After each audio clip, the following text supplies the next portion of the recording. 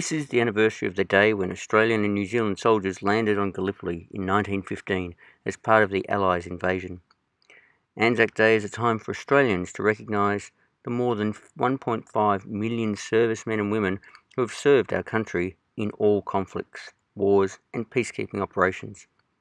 It's also a time to remember the more than 102,000 Australians who have sacrificed their lives in our country's name.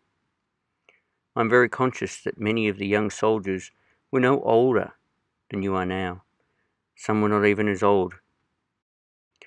This year also marks the 75th commemoration of the dropping of the atomic bombs on Hiroshima and Nagasaki. These explosions wiped out 90% of the cities and immediately killed 120,000 people.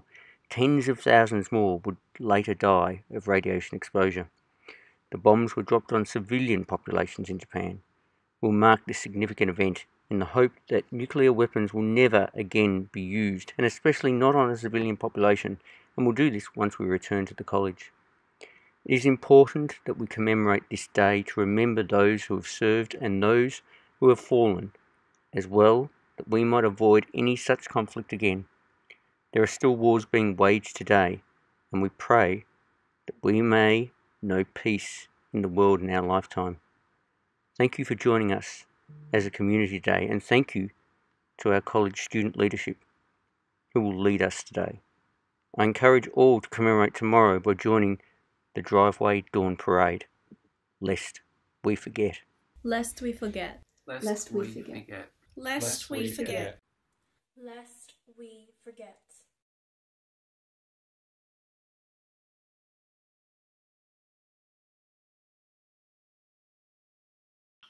On this anniversary of the landing of the Australian and New Zealand Army Corps troops at Gallipoli, we commemorate the event with a special sadness because, for the first time, the men who made that fateful landing on the 25th of April 1915 are all but gone. Tomorrow we will mark the anniversary of the landing at Gallipoli. Like hundreds of thousands of our fellow citizens who will gather at memorials in cities, suburbs and towns across Australia, we have come here to commemorate one of the most significant events in our national calendar. Time dims the memory of ordinary events, but not great events. In a nation's history, great events, whether in peace or war, live in our memories regardless of time. They are deemed great not necessarily for what they achieved, nor for whether they are victories or success. Today as a college we will remember and pay respects to not only those who made it the faithful landing at Gallipoli, but to all those who have been and continue to be affected by war.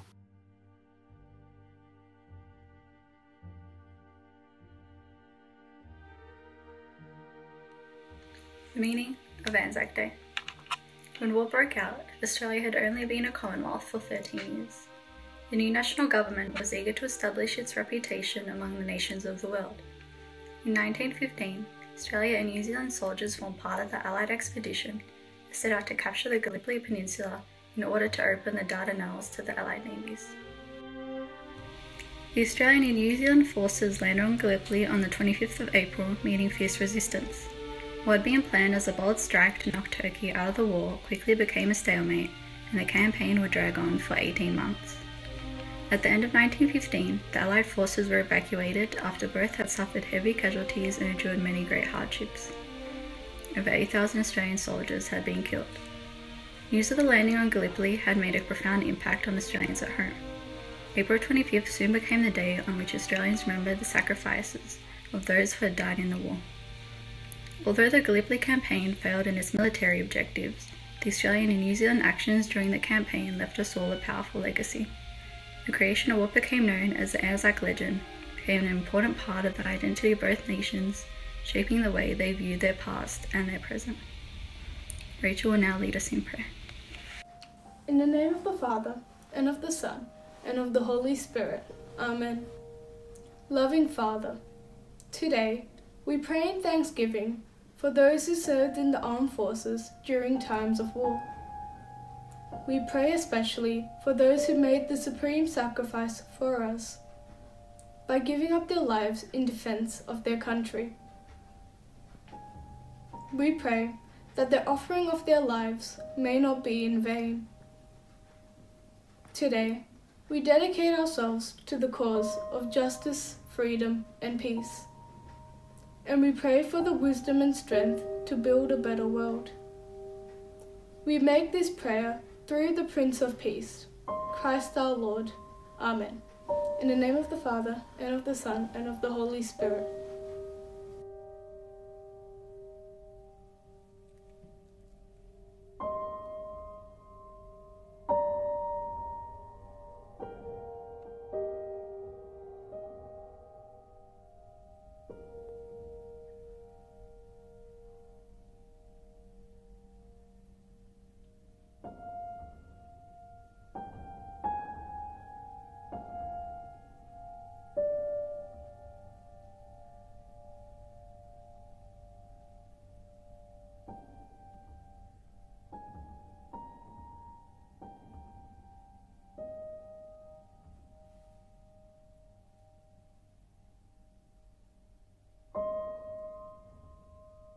Solemn the drums thrill, death august and royal, sing sorrow up into immortal spheres. There is a music in the midst of desolation, and a glory that shines upon our tears. They went with songs to the battle. They were young, straight of limb, true of eyes, steady and aglow. They were staunch to the end against odds uncounted. They fell with their faces to the foe. They shall not grow old, as we that are left grow old. Age shall not weary them, or the years condemn.